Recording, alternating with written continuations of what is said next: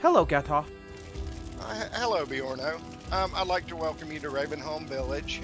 It is a barracks-style living arrangement with 2 fire pits, a kitchen in the back, and also a workshop. Everything that a brand new adventurer might need to start their journey. So was there a reason you picked the name? Well, I just felt like that across many cultures, the Ravens has signified kind of a coming home, a beacon of hope. And I did note from other building competitions that one of our judges, a Mr. Bjorno, who's sitting here next to me, really likes a good sign. So I thought I would drop a sign in there. I do enjoy a good sign. Did you prepare at all for this build? Did you practice? Each and every build competition that comes along, I have a world where I do nothing but practice building. I would say probably 8 to 10 hours of practice went in with various iterations of this build, and I feel like it all came together nicely. So it looks like the build was completed during the 2-hour time limit. Did you have any issues with the plan that you came up with during practice?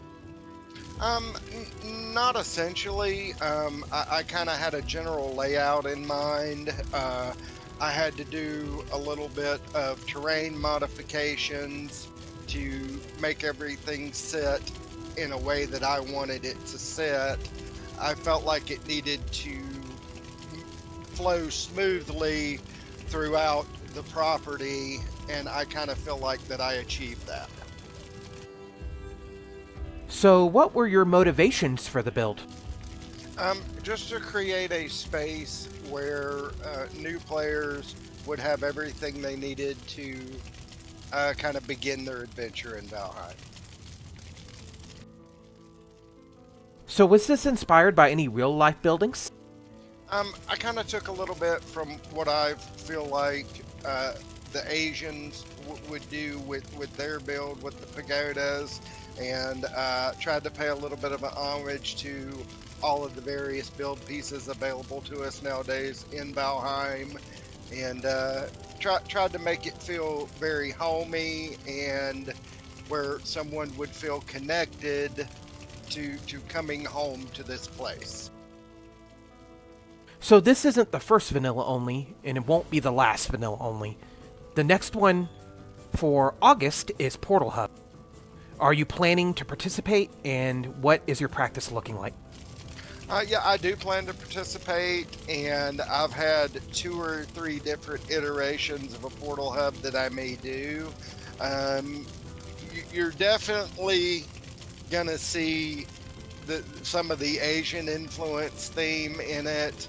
And I'm definitely going to try to pay homage to, again, to all of the materials that are available to us. Now, of course, I can't put every material from every biome update in there. Some of that, in my estimation, would just look silly together. And so you kind of have to pick and choose, and I think I've done that.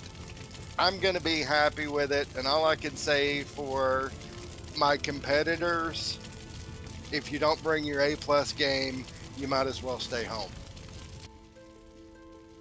So that concludes my interview with Gatoth. Thank you, Gatoth, for sitting with me today. Oh, you're most welcome, Bjorna, and thank you for the opportunity to showcase my build and to showcase what it is, or some of what it is that we do here at PlainsWalkers. If you're seeing this video and you've never watched one of our build competitions, I invite you to tune in to our Twitch channel tomorrow. It's going to be 3 p.m. Eastern time, so whatever that means for you. And we will welcome you with open arms to a PlainsWalkers build competition.